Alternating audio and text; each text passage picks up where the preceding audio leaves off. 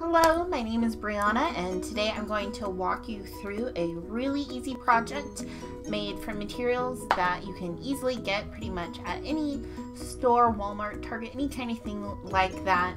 And it's inspired by the quilting show that's currently on view at the Shack. For this project, I specifically drew inspiration from the piece Radiance by Colleen Wooten.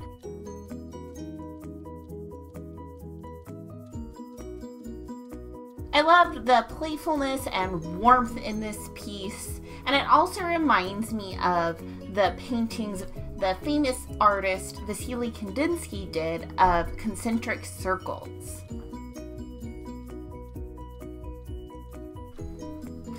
Before we get started, I want to go over some of our materials.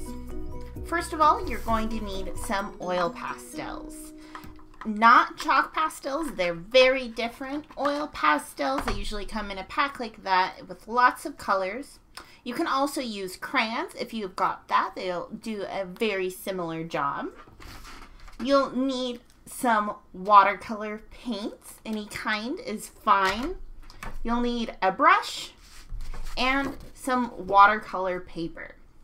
Now you could also use cardstock or another very thick paper. A good way to see how thick it is kind of see what kind of noise it makes when you wiggle it around like that.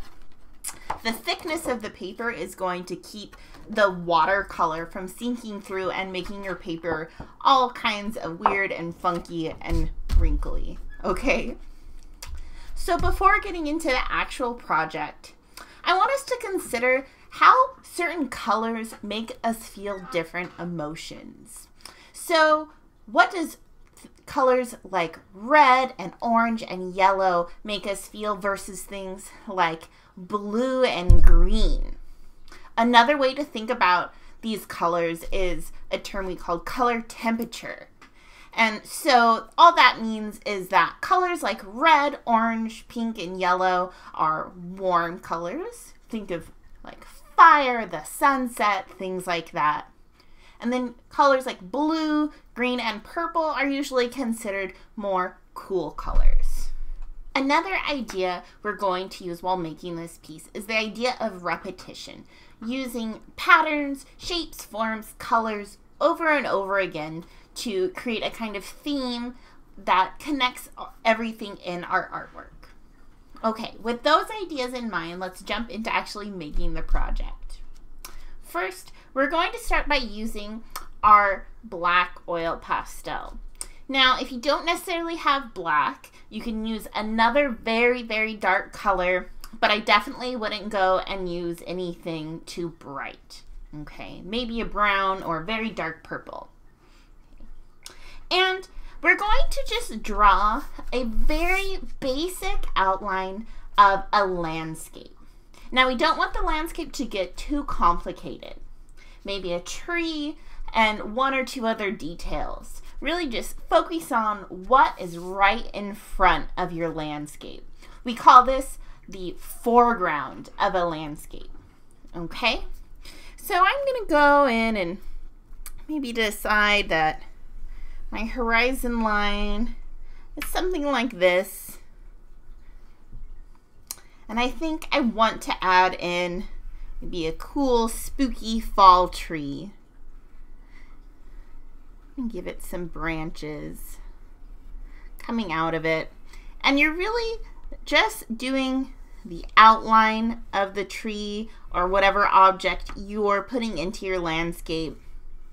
So if you're drawing maybe something like a house or a barn or something like that, you don't need to get into all of the little details inside of it. Just focus on the shape on the outside. Okay.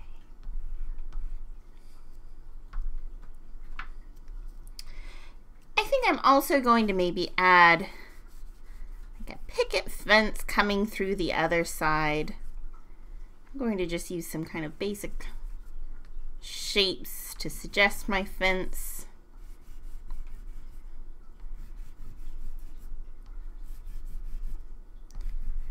And some things connecting it. You'll notice as I'm going over my lines, I'm pressing pretty hard to make sure that the line I create is pretty solid.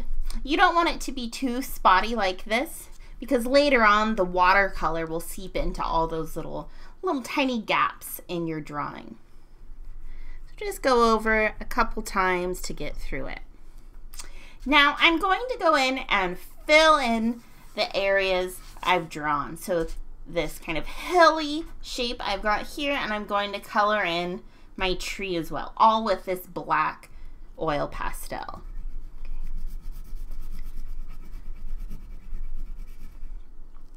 If at some point your oil pastel gets close to the paper, like mine, you can just tear the paper back a little bit, and boom, you've got more oil pastel to use. Get that out of the way. So just going through and making this all kind of one solid black silhouette. And it might take some time, but that's okay. Just fill it all in with the black.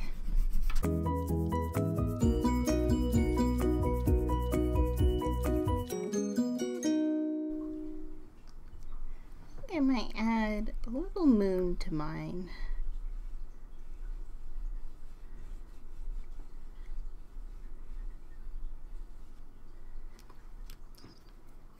Okay, now that we've got our silhouette of our landscape filled in, we need to choose if we want to start with either warm colors or cool colors. I've decided I'm going to use cool colors. So I pulled out some blues and greens, a light blue, a kind of more royal or navy blue. And with these cool colors, I'm going to make some repeating circle shapes going through the background of my landscape, similar to the circles that we saw in the quilt and in the paintings by Kandinsky. Okay, so I'm just gonna go through and make some circular shapes. They don't have to match up perfectly. I think they look cool if they're all a little wonky, but that's totally up to you. Oops. And you want to change the pattern up of the colors as you go. So I started with blue. I think I'm going to add some green circles, or half circles really.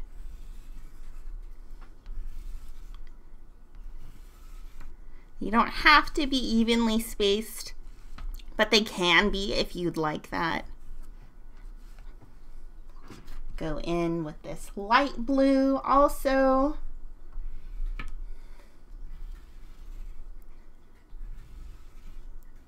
Add a couple more. Okay. Once you've filled the space with lines, not getting too close because we still want to have some white space left over to put paint in. Okay. So we're going to get to our paint now. And since I used cool color pastels to make my circles in the background, I'm now going to use my warm colored paints to fill in these white spaces. So if you used warm colored pastels like red or orange to make your stripes, you're going to now use cool color paints. Okay, so just use whatever the opposite is. Okay, so since it's watercolor, we'll want to get our brush wet first, just to pick up a decent amount of water, maybe tap it a little bit, and just press into your paint to mix it just a little bit and pick some color up onto your brush. And then you can just go right in and start filling in kind of stripe by stripe those white areas. Okay. And you'll notice you don't have to be too careful about staying inside your lines with this. That's because the watercolor always wants to separate itself from the oil inside the oil pastel. Oil and water don't mix, and we see that happening here. I'm using some reds. Maybe I'll pick up some orange and just start filling in each little stripe. You can make a pattern here, alternating in a certain way, or you can make it random. It's completely up to you. You'll notice the less water you mix into your paint, the darker color you'll get. And if you want to make it lighter, just add more water.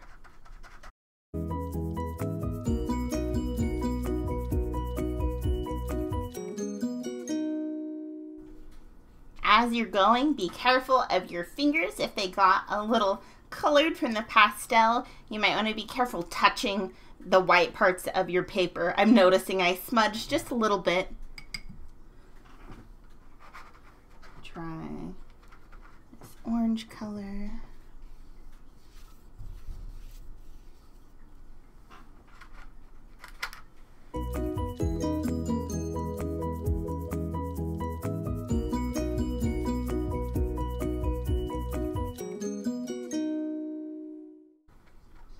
I'm even going to go in and grab some of this pink and grab that.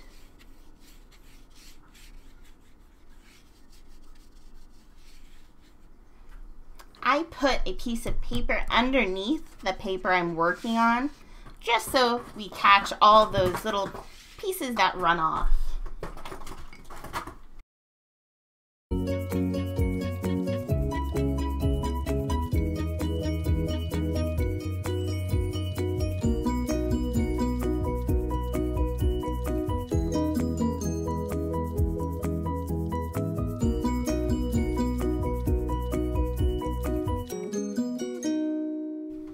Okay, and once we get all the way filled in, each little white spot left has been colored in by your warm or cool colors.